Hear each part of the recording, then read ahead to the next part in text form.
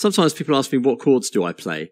Well, the lead sheet's going to tell you what you should play, of course, if you're learning a song, but it's a bit more fun to come up with your own chord progressions and then maybe improvise over them if you want to. I'm just going to focus on the chord part today. So you'd simply just take any 4 notes. So let's just take, this is going to be a bass movement. This is not the notes of the chord. So I might take C, and that might go to A, that might go to G, and then E. Completely spontaneous, haven't planned anything, of course. And you're going to choose a chord type. Now you can, of course, do the same chord type in each of those keys. So let's just take minor 7, C minor 7, down to A minor 7.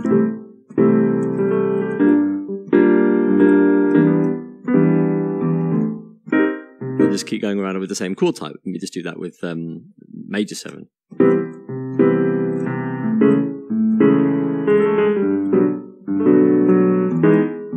Fine. But it's a bit more interesting if you spice it up a bit and use different chord types.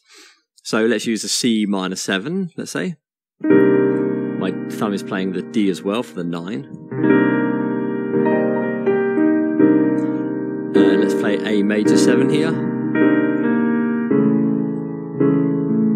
And you can even alternate between those 2 chords. We're not thinking about keys, diatonic chords. These are just 2 chords that don't belong together. Let's go to G minor 6.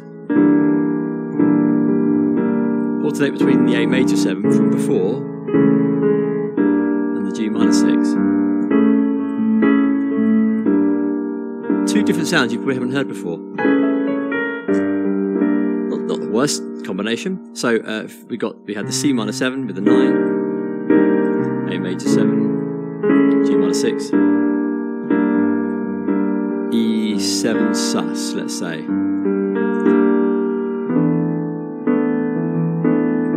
I'm not going to resolve it back to the major 3rd. I'm going to keep it on the 4th here, the suspended 4. That's what it's called, sus chords.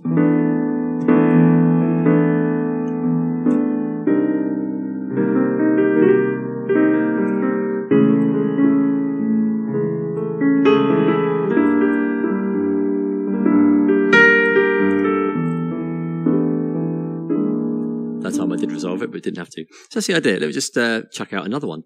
Let's do B major 7. At the moment, my feeling is I want to kind of drop down like that. You don't have to do that, of course. I just feel like I want to do that with different chord types. Let's just see what happens. This is what you're going to be doing. Major 7 here. Yeah, of course, it's different rhythm as well. Let's kind of get a kind of B flat minor 7. A major 7 again. G hold diminished. I forgot the A flat. It doesn't matter. Broke up the chromatic movement. So we're like that. So that was something like on B.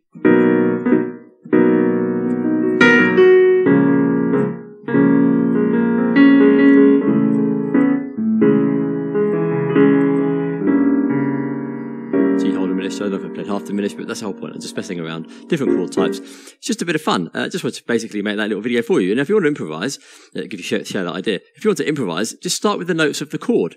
Let's just make up another one. I'll just plan it first. Let's say D, going to F sharp, going to C, and then going to A flat. So we just drill that bass movement in. I can't remember what I said. D, F sharp, C, A flat. Is that what I said? Well, let's do that anyway. D, F sharp, C, A flat. So you see how spontaneous it is. Let's do D minor 7. I always put a 9 in everywhere, so let's just D minor 9 here. Maybe make it a bit more jazzy, this one. Where F sharp can be F sharp, maybe minor 7. That's quite nice, just all. That's quite nice. Then C can be, let's do it as half diminished. So alternate between those 3 first, just to get the feeling.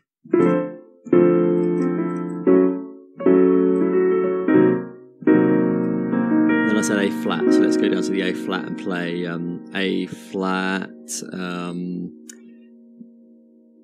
6. A flat 6. So just drill that.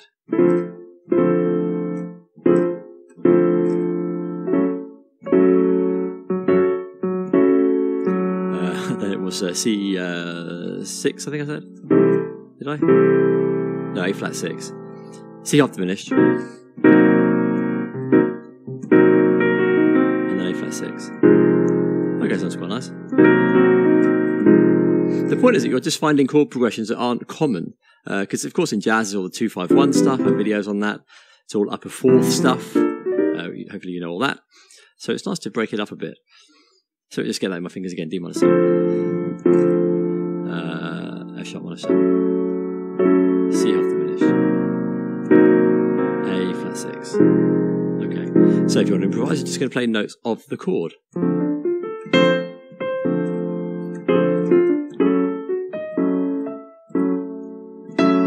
C half diminished.